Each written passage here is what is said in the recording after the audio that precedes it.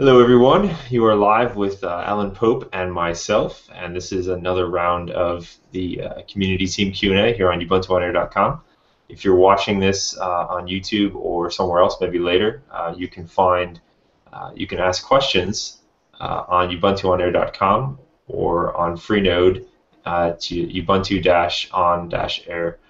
And so if you're on UbuntuOnAir.com, you'll see the IRC link right below this video, and that's the easiest way to ask a question. Just prefix your question with question. We'll see it inside the log, and then we'll get to it and answer it in the order that we see them. It's sort of an exciting week here for us. We have a few things coming up. As you know, the Ubuntu phone is out in the wild. The first folks around the world, the Ubuntu insiders, now have their hands on some lovely phones from BQ. And Alan has some more information about that, which I'll share in just a second. So go ahead, Alan. Yeah, so for those who don't know, a couple of weeks ago we had the Insiders event. We invited 30 people to London to come and learn a little bit about Ubuntu Phone, and then we gave them a lovely origami box containing the phone, a BQ phone, and some rather funky headphones. And they're the first people in the world to get them. Some of us internally at Canonical have got a few of these, but we've got the Android ones that have been flashed with Ubuntu. They've got the genuine article Ubuntu phones. They're the first people to have them, and we wanted those people to go out and test the phones out, try them out, have a play with them, give us feedback, and blog about things, post on their favorite social network, whatever that is, and they've been doing that. And the nice thing is that they can say whatever they like. We're not holding them to only give positive praise for the devices. They can say what they like, warts and all. But overall, feedback has been positive. So that was really quite good. We've had a couple of we're gathering a lot of feedback from those insiders, so that's really good. We're getting lots of details about how people are using their phones and stuff. And that's being fed back to the developers as we speak. And last week we had the first flash sale. So these were announced on the Ubuntu Twitter account and the BQ Readers Twitter account. So if you want to know when the next flash sale will be, those are the Twitter accounts to follow, Ubuntu and BQ Readers. The first one was Wednesday last week, I think, and it started early in the morning. And yeah, I think BQ were overwhelmed, shall we say, with the response. I don't think they expected quite that many people to be jumping on their website and trying to buy a phone. I think we kind of took them unawares there. So yeah, they have some infrastructure issues, probably through not anticipating quite how many people would be buying the thing. I think they expected a few people to buy them over the course of the day, but yeah, everyone hit the site all at the same time, and yeah, we took it out Ubuntu style. So then they did another one later on the Wednesday, and there'll be another one at some point. You'll have to follow BQ Readers and Ubuntu to find out when. That's out of our control. So yeah, look out for that. Awesome. And if you're really curious and want to see some of this hardware live in person, you're in luck. The prestigious Michael Hall will be at Scale for anyone who might happen to be romping around Southern California this week. He'll be at Scale, and I know he's going to have a few devices. I'm not sure what all he's going to have. Maybe some tablets. Definitely his own Nexus 4 running Ubuntu Touch. And I'm not sure if he'll have a Krillin or not, but well, a couple of other people who are insiders who have the BQ device will be there. So I know John O'Bacon and Stuart Langridge, who both got their BQ devices in London. They will be at Scale. So maybe if you pounce on one of them, they won't be hard to spot. They'll be on a stage at some point at Scale. So yeah, grab hold of one of them, tell them I sent you, and yeah, have a play with their phone. There you go. I'm just envisioning the folks just mobbing onto Jonah, ripping the phone out of his hands. Yeah. It's all Popey approved. So yeah, do that. Do exactly that. Awesome. Okay. Well, so like we said, this is your guys' time, so feel free to ask us questions. We've already got a nice little list going in the channel, and we'll just start diving through them. Feel free to ask as we go, and we'll get to them in order. So let's see what we have on top here. Great. First question is, when is the next flash sale? We don't know. We're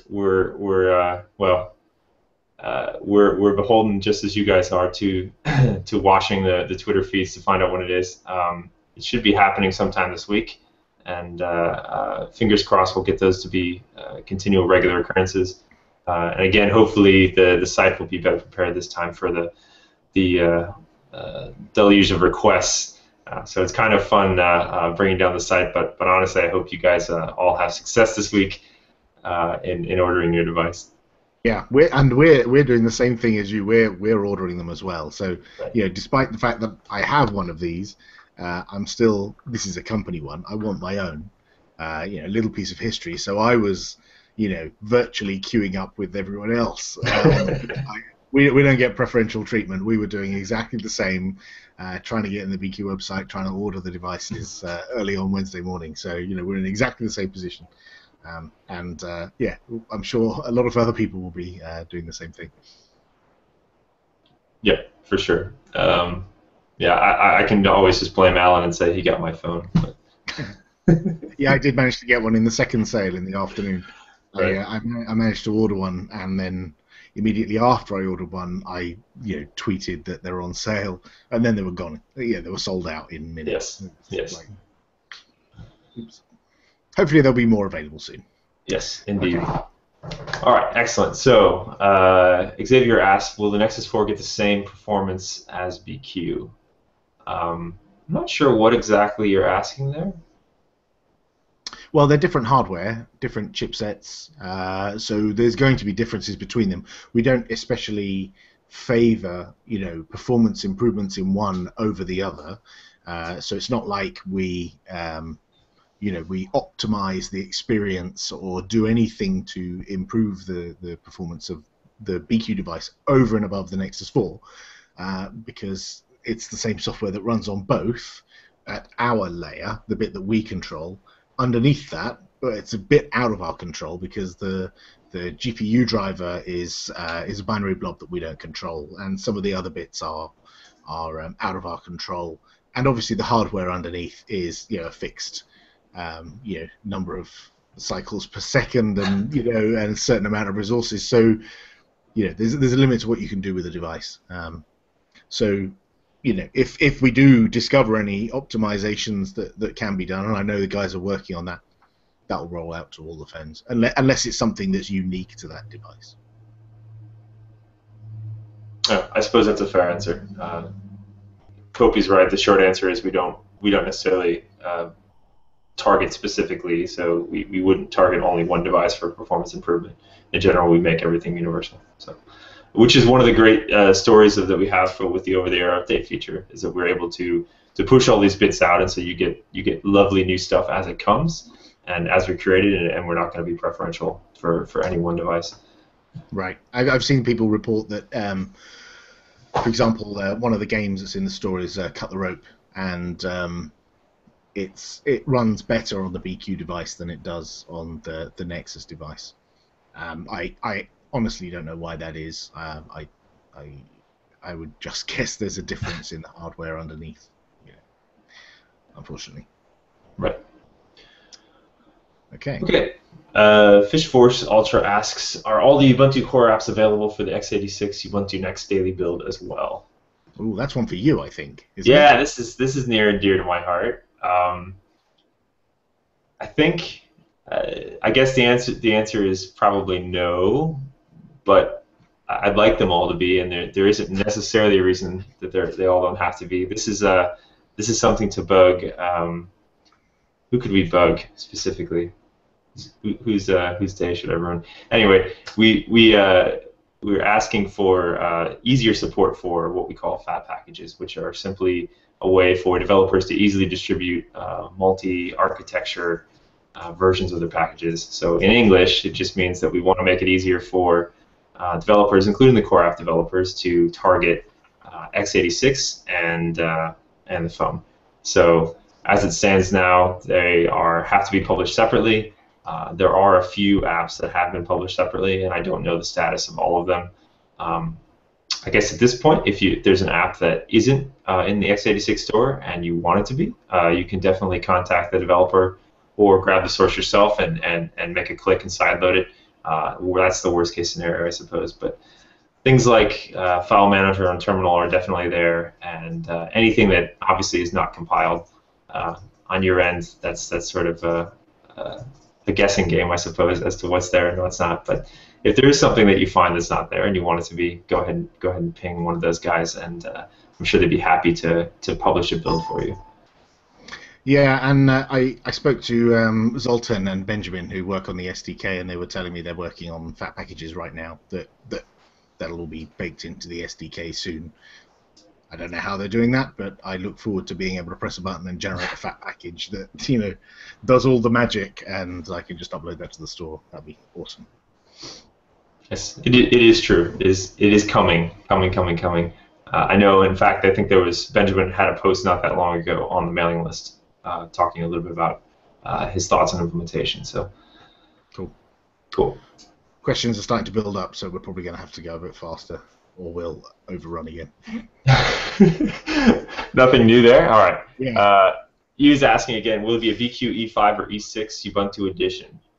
You'd have to ask BQ, I think, wouldn't you? Yeah, I think so. Great question. Sadly, we don't have an answer. Stormflood asks, do you know any new details about the upcoming Meizu phone?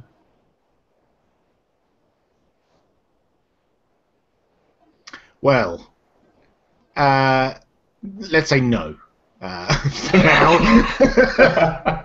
Because, well, I don't know what's new to him, so Sure. I really only knew what everyone else has seen. That Meizu have been teasing stuff online, and we've said it's a MX4. Meizu have said that, and I think that's pretty much the only information there is. I don't know what new information there is. I don't know any. So I'm still focused on the BQ device at the moment. So Meizu is kind of beyond my radar at the moment. Right. I would say new details should be coming soon. I mean, I can imagine they've been teasing and teasing and teasing. So I can imagine we're going to see some more details very, very soon. We shall see.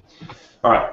Steve Job asks, will it be a smart move by Canonical to bring back Ubuntu One Cloud? It would be magical seeing all the documents sync across all of our Ubuntu devices.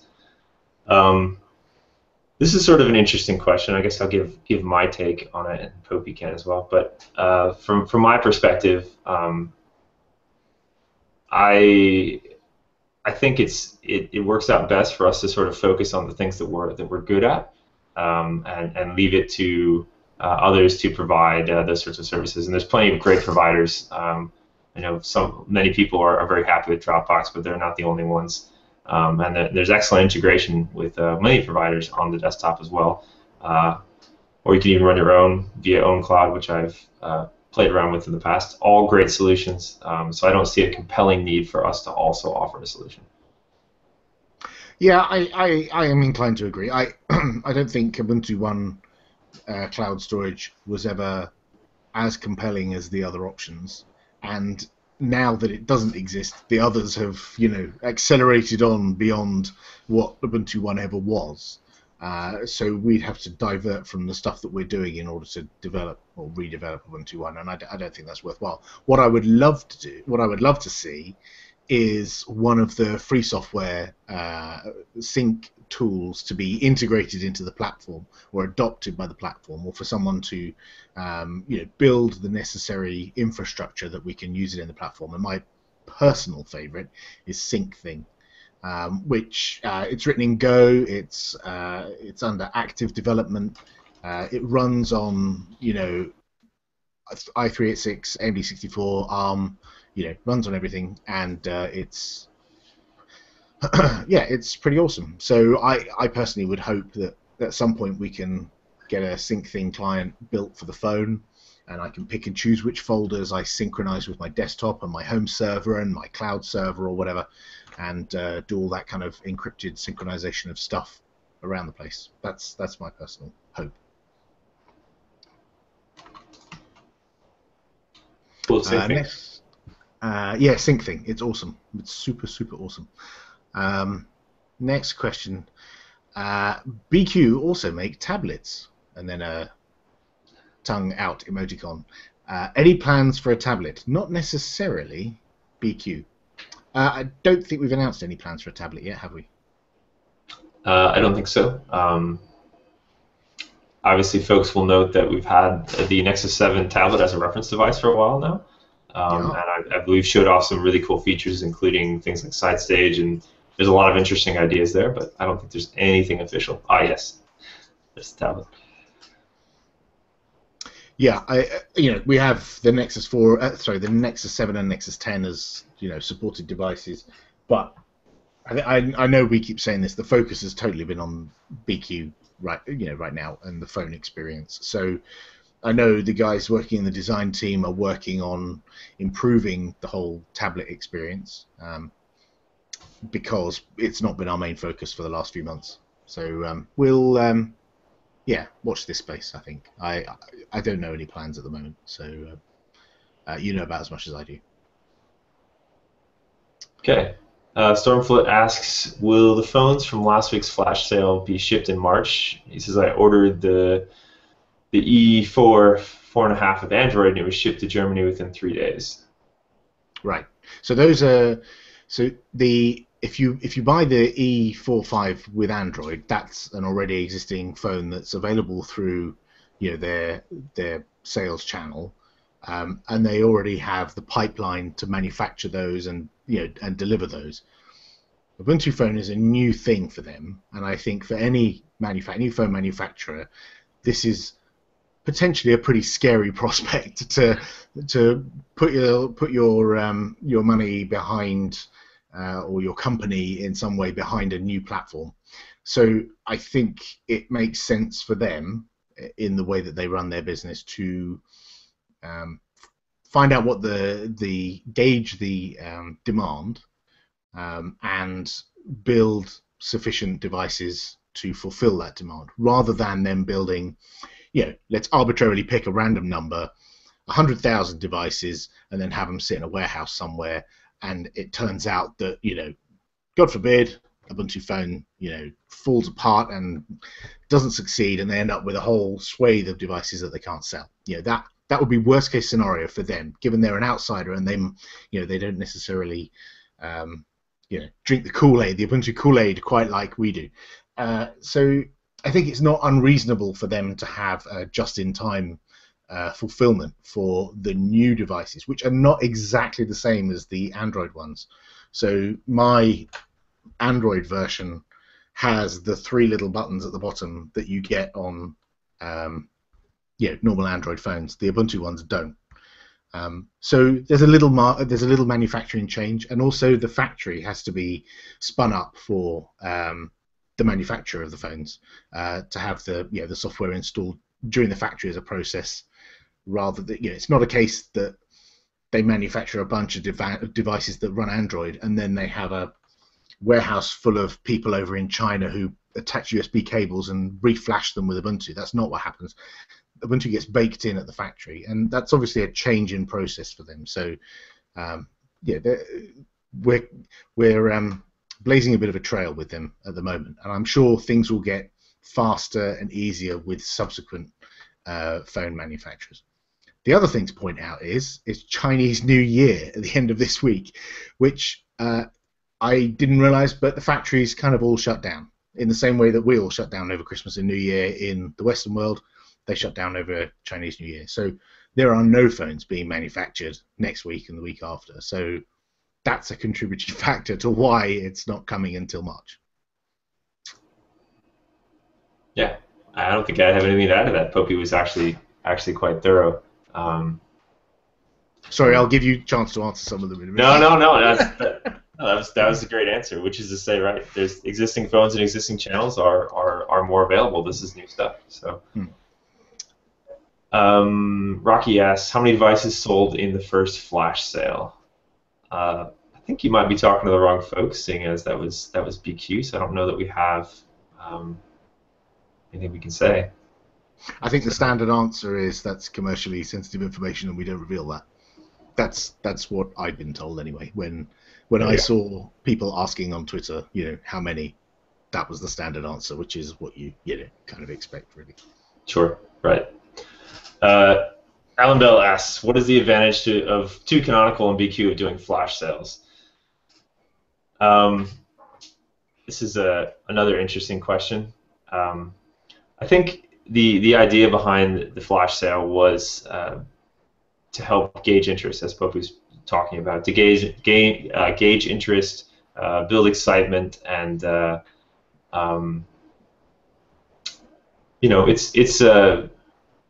it's a new thing, right? So you want to sort of build some enthusiasm and build some exclusivity into the sale of the phone and the launch and that sort of thing, and build buzz. It was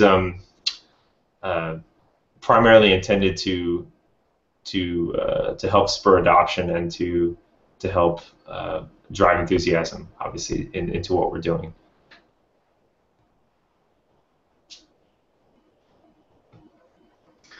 Yeah, it's kind of a question for marketing people. It's one of those things that I wouldn't want to second guess what their plan is, and I'm sure they're better at this marketing spiel than I ever would be. So I leave that up to them. But from my perspective, if you're being completely cynical, you could say, well, why don't they just open a store and just let people buy them? And obviously, having these flash sales forces a significant number of sales to happen in a short period of time. And when you've got these orders that have been taken at certain pockets of time over the month leading up to the deliveries, it allows you to spin the factory up in the most cost-efficient manner, rather than say, well, let's open the store and then people sit back and say, well, let's see how well they're adopted. Let's see how whether people actually buy the thing. I'll wait for a few hundred people to review them on YouTube before I buy them. At which point it's less economic for BQ to spin out another 100 devices and another 100 devices and another 100 devices. It just makes financial sense in my mind. Remember, not a marketing expert. It makes sense in my mind that they would spin the factory up for a short period of time and churn out, however many hundreds or thousands of devices that got ordered. That's just my simplistic, sky-high view of it. Okay, next question. Nightmare, are you able to shine any light on what the plans are for Ubuntu Phone project over the next few years? Well, it's total world domination, isn't it, Nick? Yeah. Definitely. Like you needed to ask. Well, there are certain things that we are working on. Obviously, we want to be able to have the converged story land properly, because at the moment the convergent story is not fully baked. We've got the ability to run software on the desktop and some of the same software on the phone and the same software on the tablet, but we don't have the ability to plug in an HDMI cable and it turn into your desktop. That's just not fully baked yet. It's being worked on actively right now by the Unity and Mir developers, and design are putting a lot of input into that as well. But also we're iterating on things like the scopes experience, the feedback we're getting from user testing, and building relationships with ISVs to bring their apps to the phone, and all the other things, improving the platform so that someone porting an app or a game from another phone platform will have access to the kind of services that they expect to have.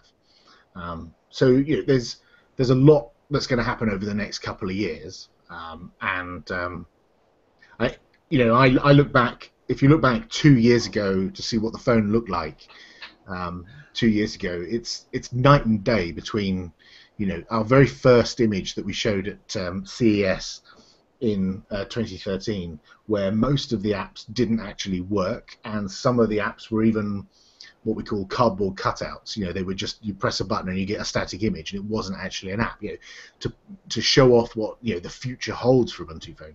2 years later, you know, we actually have real apps, and you know, we have an SDK, and we, you know, I find it difficult to imagine what 2 years from now will be, but I think, you know, cherry picking some of those things would definitely be there.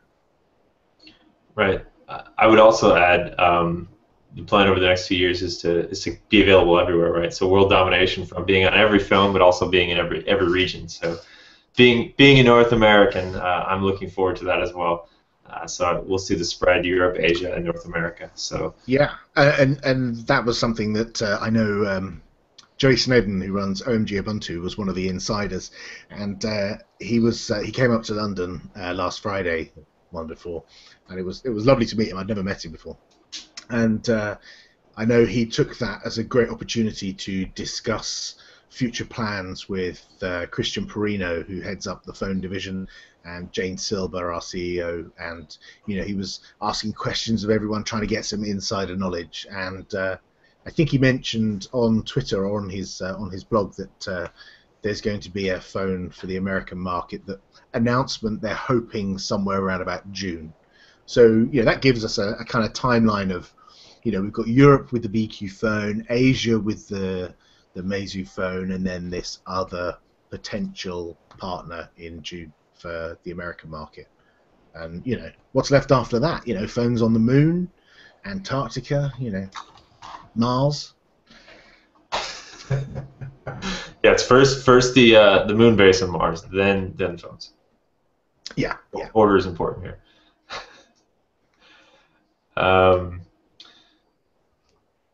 Let's see, where were we? Rocky's next question, I think. Are Canonical negotiating major application vendors to bring their apps to Ubuntu Touch? Yes. Is the short answer. You know, we have a team of people whose job it is to do that, and they are building relationships and, you know, demonstrating what we've done so far, and detailing what some of our plans are for the future, so that they can plan for, you know, whether they port their applications or libraries or frameworks or whatever across to Ubuntu Phone. That's a different department than me and Nick work in, but you know, we know that they're doing that kind of stuff, and then suddenly out of the blue, an app appears in the store, or you know, we suddenly get notified that you know, we've got a new partner and they're working on something new and interesting. But you know, a lot of these partners are, you know, keep their cards very close to their chest, and you know, don't like to reveal too many details about the things that they're working on, because it could be commercially sensitive, that kind of stuff. So, you know, it's as much of a surprise sometimes to us as it is to you. So when I saw, you know, the paid version of Cut the Rope going to the store, I was just as surprised as everybody else, and you know, bought it straight away, and yeah, have been using a few hours on my phone on that game. So yeah, I'm looking forward to these other companies bringing their products. I look forward to that. Indeed. Alan Bell has another question. He says, are there any plans to make the same case, the Glory Hole case, for other handsets? That's a good question. Yeah. Yeah. I don't know. That was a surprise to me. I'd not seen that. And at the event in London, there was a guy from BQ there, and he had one of their phones with that case on it already. So you know, it's an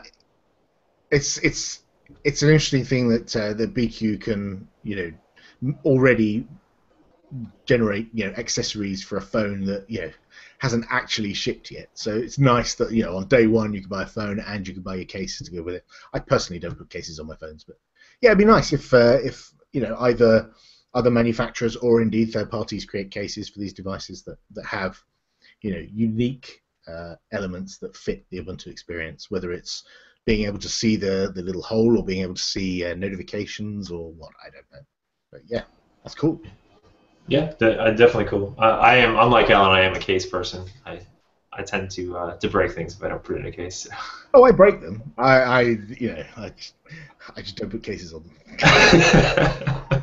Which is Good, I break good. them. All right. I think GMB is next, and he asks, some reviewers have said that it takes a long time to flip through all the scopes one by one, especially if many installed. Are there other ways of navigating through scopes? Yes. Yes. Yeah, go ahead, Alan. Well, you swipe up from the bottom.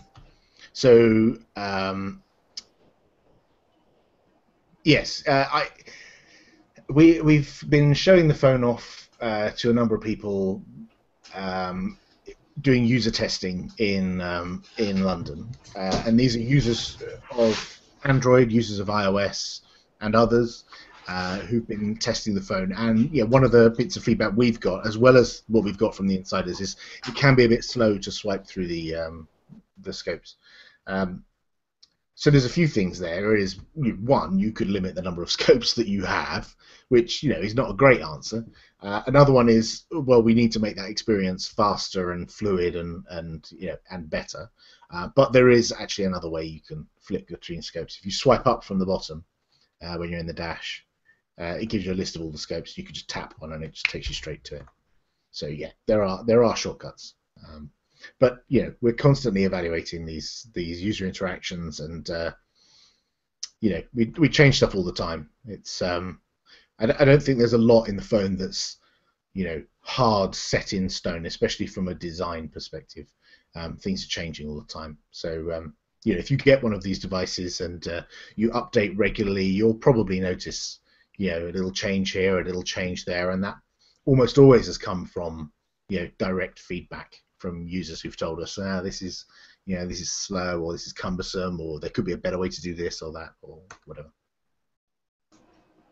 Yeah, I think I've chosen the slightly secondary answer, which is to say limit the number of scopes to what I find meaningful. But yeah, when I was testing scopes, we had a scopes contest recently, and I added all of the scopes in the world onto my phone, and that wasn't. I wasn't having a good time with having all of them on there. So I do think there's a good rationale for limiting the number of scopes you would have on a device to like major categories of information that you're interested in, whether it's news, music, video, nearby. Those kind of things for me are important to me, but someone else might have 10 different categories of scopes that they're super interested in. Yeah, basically we just need to improve wherever we get that kind of feedback. indeed. Which is one of the great pieces of having the insiders. So, Fred asks, do you know the Fairphone project, and do you think the goals of Fairphone and Ubuntu align? And then it says, disclaimer, I'm a Fairphone owner. I actually know the Fairphone project. Alan, do you? I know. I was gonna say That's okay. Yeah, Daniel's got one actually. I played with Daniel Holbach, who's also on the community team. I played with his Fairphone in Florida, it's probably a year ago now. It's a really nice device, and I can see what they're aiming for. And actually, I've had conversations with people from Fairphone about porting to their device, and there are some similarities between some of the devices that we run on and the internals of their Fairphone device. And it could well be that may be a supported device in the future. I don't know, but yeah, I can see there is an overlap in some of the goals of Ubuntu and the Fairphone project. So I can see there would be quite a nice fit between the two projects there. But if they want to, if someone wants to have a go at porting, David Calais is rewriting the porting guide as we speak, and very soon that will be published on the developer portal. And so the Fairphone developers themselves, or someone who's keen or an enthusiast, could do that porting themselves. Indeed. Yeah, I would agree with Alan. I don't think there's a reason that the Fairphone story is largely based upon the hardware. So I think Ubuntu bringing the software side of that just makes an even nicer story. Fred asks a second question. He says, CalDev and CardDev is really important to me because I use non-Google services for contacts and calendars. What is the status and roadmap on that? I think this is an excellent question for Alan, actually. Well, I'm not sure. I know there have been some community people who've developed online accounts plugins, and it is possible for people to create, additional online accounts plugins and propose them for inclusion, or indeed include them bundled in with an application. So you could create an application which is some kind of calendar application that includes an online accounts plugin that would connect to a generic arbitrary CalDAV server, for example. That's possible. I know it's certainly on our roadmap. I don't know where it is on the roadmap because it's one of the million other things that are on the roadmap. But yeah, if you are interested in getting involved, if that's something you would like to get involved with, then by all means let us know, and we can put you in touch with the right people if you want to help out with that.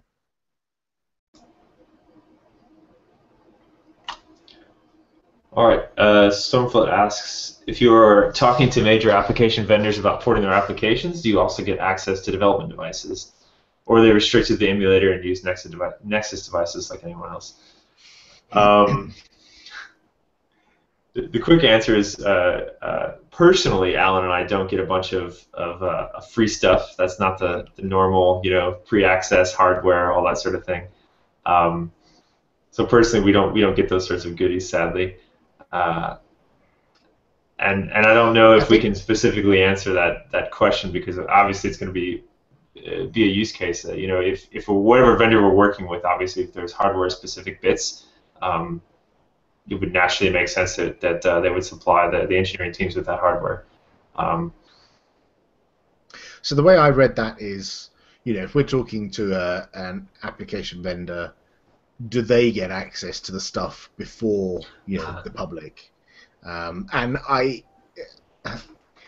I mean, if you look at the state of play we're in right now, the devices that we support, Nexus 4, Nexus 7, Nexus 10, and the BQ devices which are coming out soon, I don't think we're at a stage where we could have a bunch of devices that we could give to a software vendor.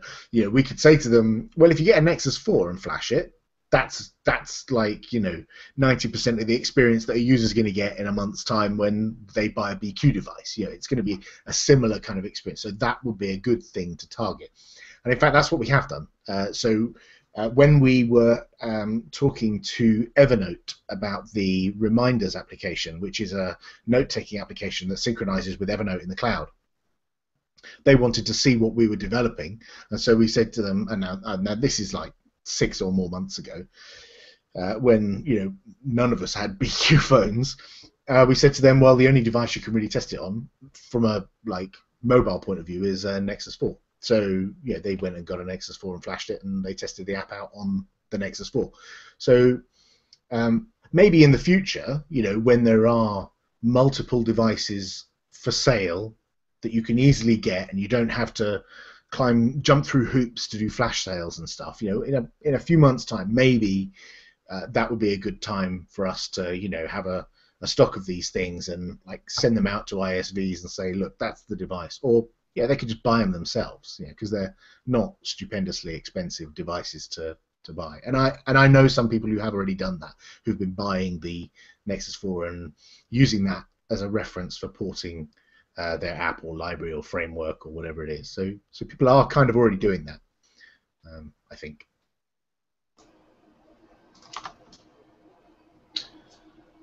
Okay, Alan Bell asks another question, another good one. He says, with the current barriers to purchase in place, how do you give ISVs the confidence that the platform will eventually be available to a big enough market?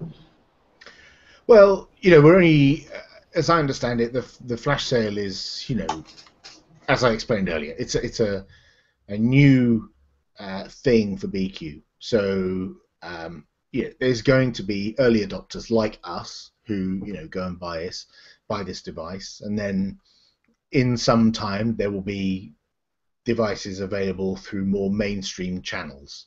So going to a website and clicking the buy button. That's what I would expect. And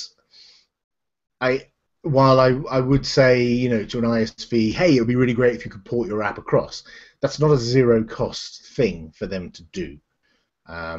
So they, as Alan is alluding to, they need to know that there's going to be a market there for them to sell their app to, or sell their service to. And right now there isn't. There aren't enough Ubuntu phones on the market to sustain any significant application porting. So we're kind of looking a bit ahead for that kind of thing, I would think. But I think ISVs can see that. They can see that we're still in the early stages. It's only one vendor so far that is about to ship a device. Once we get to 2 and then 3 and then 4 and and it by next year, for example, there'll be significantly more devices in the market. It is a chicken and egg situation, and it's something we need to deal with. Right. I would say actually the confidence that we can give them is to continually build up these devices and launch in new regions and places. And this is part of what the scope story is also about, giving them a way to sort of get their toes wet with offering their services with a low development time impact and costs, right? So that you can sort of dip your toe into this market, be an early adopter, be a leader without having to make a huge investment in what is a blossoming platform. And so we can sort of, everybody can grow together, right? Yeah. Alan has another question. He says, will the screen resolution of the Maizu device be the same as the BQ device? From the specs that I've seen, I haven't actually seen an MX4. Well, I've picked one up and gone, oh, that's nice, and handed it back to the owner. But I've not actually, played with one or, physically detailed the specs and analysed the specs myself. But from the specs that I've seen online, it's a higher resolution display than the BQ device or the Nexus 4. I think it's 1080p or 1200 or thereabouts, but I don't know for sure.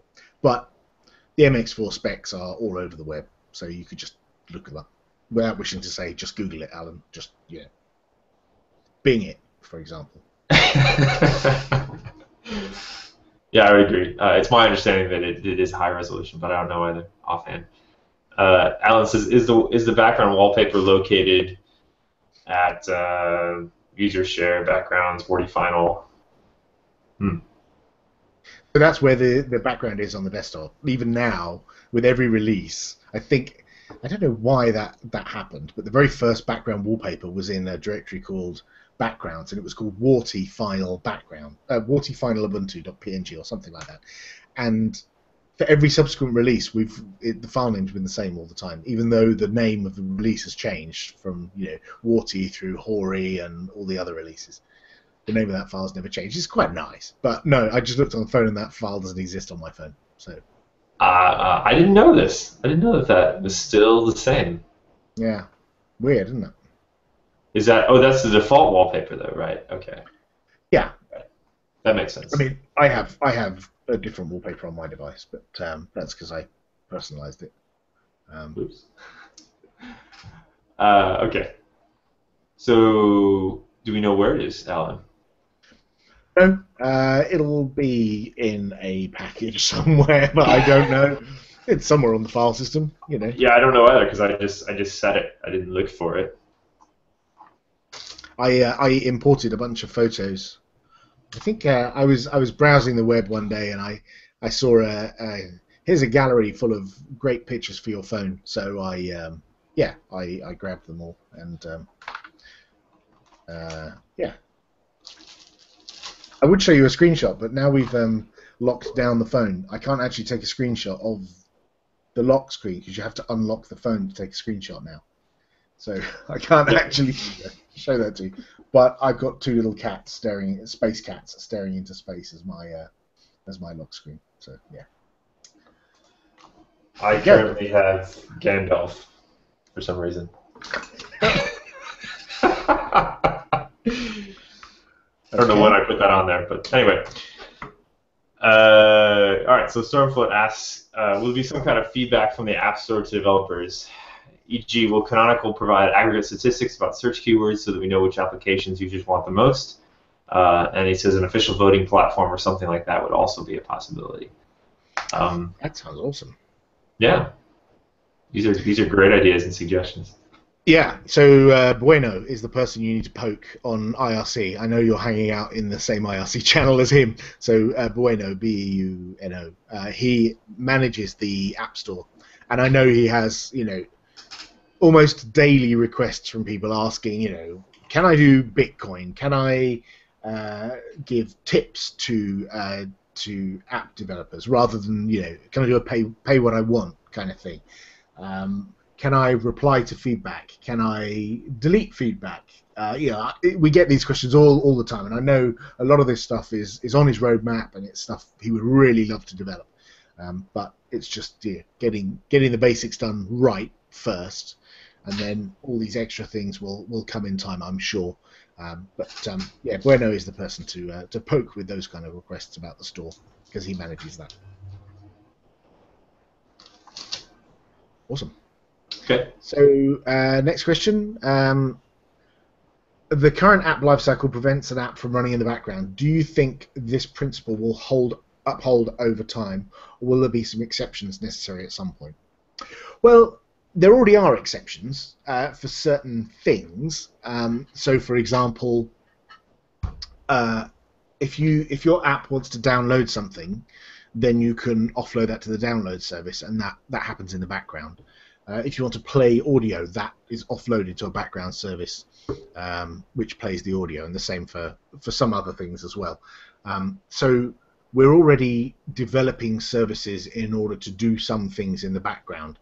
I think there's a reluctance to have a carte blanche, allow an app to do anything it likes in the background, because that leads to battery death and your one app killing the entire phone experience for you. So I think there's a reluctance to do that, and rather to create services that applications can use in the background.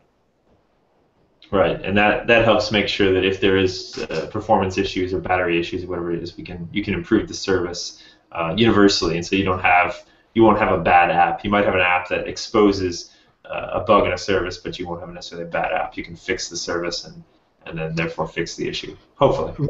Right. So there's a service that runs in the background called Media Scanner, and if you put an SD card in the phone that's full of music, it will scan the music and pick out the ID3 tags and the genre and the artist and all that kind of stuff, stick it in a database, and it will go and get the album art as well. So we've got some services that can do things like that, and we've had bugs in those services where they've run away and eaten lots of CPU time or consumed more battery than you'd like them to, and we keep a close eye on those. We monitor those kind of things. But I think users would be somewhat annoyed. It's a delicate balance to play, having apps that are fully functional and can do whatever the developer wants to, be inventive to do, but equally not killing the device for the user.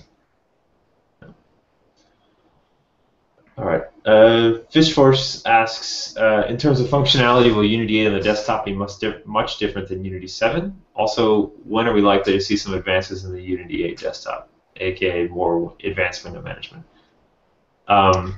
Great questions. Yeah. So, Unity 8 is similar to Unity 7 in many ways. There are some subtle differences because it's another rewrite of Unity, and along the way we've learned things from previous Unity versions that we'll build upon for the next one. So it's not an identical duplicate of Unity 7. I know that there are people like Michael Zanetti, who works on Unity 8, who's working on some of those things like window management. I was at FOSDEM in Brussels a couple of weeks ago, and Savik was giving a talk about Ubuntu Phone and showed off a tablet, a Nexus 7 with window mode on, so that you could drag and move windows around on a tablet. So yeah, it is coming along, and it's moving along, but with everything focused on the phone at the moment, those things are a little bit of a backseat, but they're ramping up over the next 6 to 18 months for sure. Yeah, I would say I assume that you have seen and played with Unity on the desktop. If you haven't, there's a lovely couple ways to consume that, either via a live image, kind of like the Ubuntu Live CD that you probably use to install Ubuntu, or via an LXC container, which is a lovely thing that allows you to isolate and make a little miniature installation of Unity 8 without messing up your desktop. And you can run that even on Trusty. I think I'll paste the wiki link in the IRC channel if you want to follow up and take a look at those. But yeah, you can play with it now. And it's a lot of fun, and you can sort of see for yourself some of those differences. I think that one of the biggest differences for me is really the dash and how scopes work. It's really a much more fleshed out sort of version than what we see in Unity 7. And by that, really, I mean that I don't really use scopes very much in Unity 7, maybe just a couple. And in Unity 8, I can see actually wanting to really consume those a bit more. And I mean, it's the store is also interesting. So there's definitely some differences. It's sort of more minor enhancements, a continual refining of Unity. Let's see. Alan Bell. Next question. He says, which MX4 variant will Ubuntu Phone be based upon? MX4 or MX4 Pro? And he's noting that he looked the resolution up. Okay. Google one, not Bing, as okay. On Google, yeah. I don't know. I just don't know. We'll have to wait and see. I have one on order, but it's not arrived yet. So yeah, I don't know. We'll see. Next question. I think we missed one actually. Did we answer about notifications? No, we didn't. Sorry, GMB asked, does the infographic show notifications? No. The infographic shows personalized data, like how many steps you've walked, how many text messages you've sent, music tracks you've listened to, that kind of thing. I don't know if it's going to show notifications or if that UI is going to change or not. I don't know. Cool. Sorry about that. Okay, I don't know how to pronounce his name. Ivo Xavier asks, can we expect improvements on the Nexus 4 battery management? He says, if I leave my Nexus 4 at night in airplane mode, by morning it has lower battery. I tested it many times. So the bug is 1372413. It's the one he probably wants to look at. There's a known issue at the moment we're tracking, and it was. I saw a thread on Google Plus yesterday and today that one of the insiders was mentioning there's a problem with battery life, and it's kind of going down very quickly. And there's a few people working on that right now, doing some analysis and debugging. So I would track that bug 1372413. I think that's a general purpose bug. I don't think that's specific to the BQ device, but I know a few people have reported it on the BQ device. But I think it's in general. I think.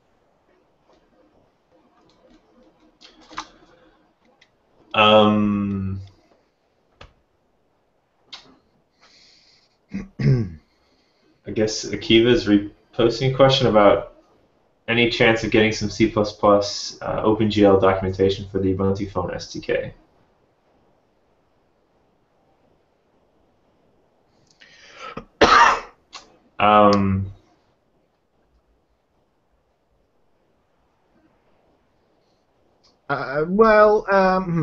That's a good question.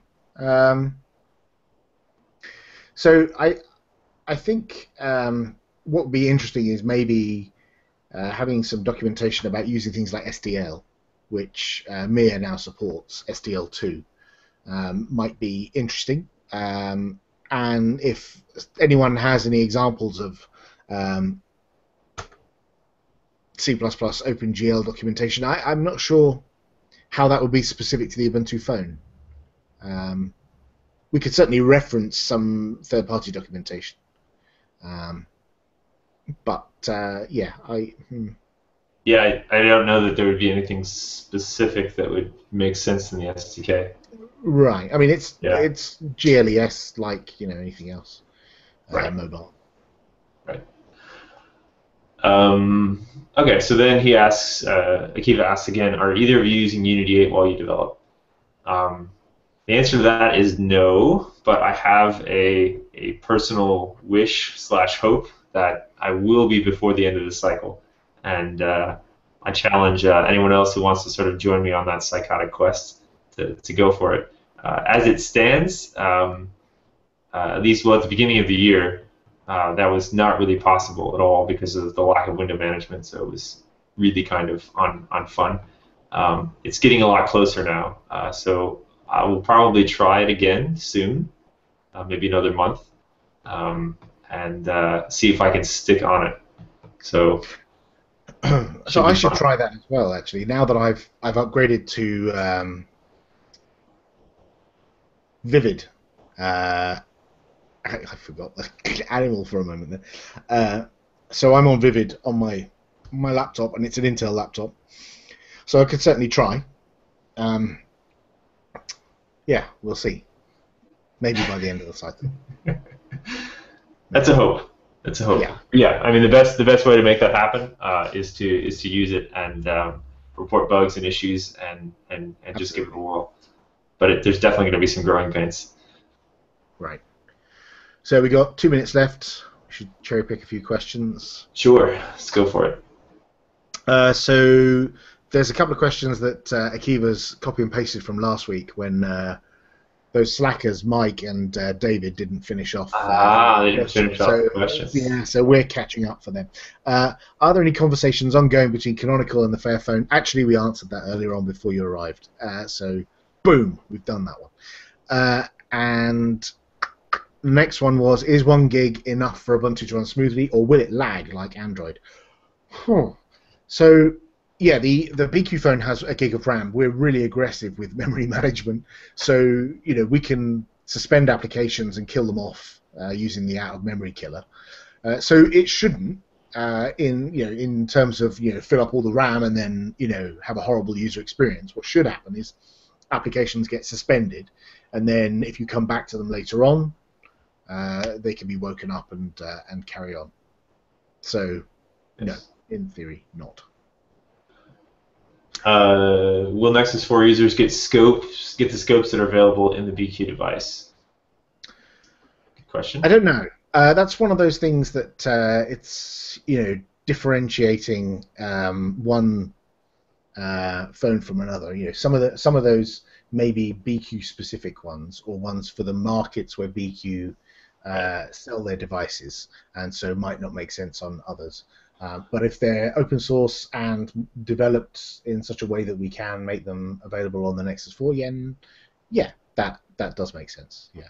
Right. And I suspect that we'll see more of that as things goes on. The Meizu phone will get a similar sort of treatment and so on. So if you're playing collect them all with the scopes, that might be difficult for you. Yeah, especially when I can't even read the ones that I suspect will be on the Meizu phone. Right. Mind you, I can't read the Spanish ones either on the BQ phone. That's right.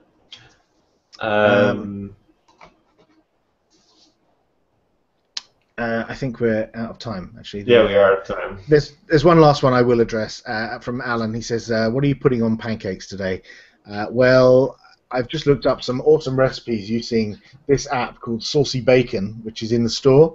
And there's loads of lovely recipes for things I could do with pancakes. So I'll be going through that and finding interesting things to put on my pancakes. But probably Nutella and bananas, I think. For myself, I actually had pancakes yesterday, and I put on strawberries. So nice. There you go. Always with the incisive, interesting questions, Alan. Thank you for that.